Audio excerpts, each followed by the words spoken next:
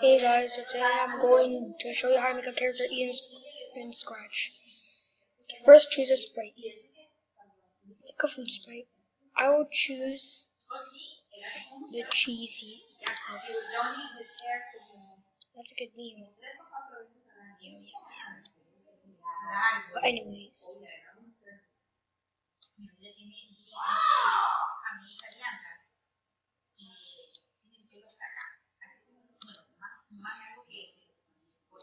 like this.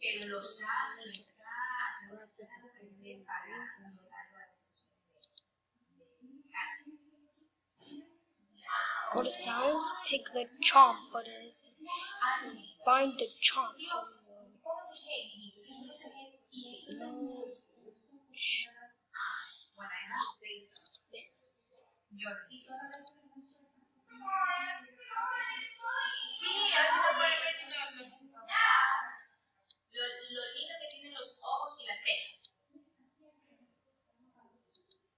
Sound, play sound chomp.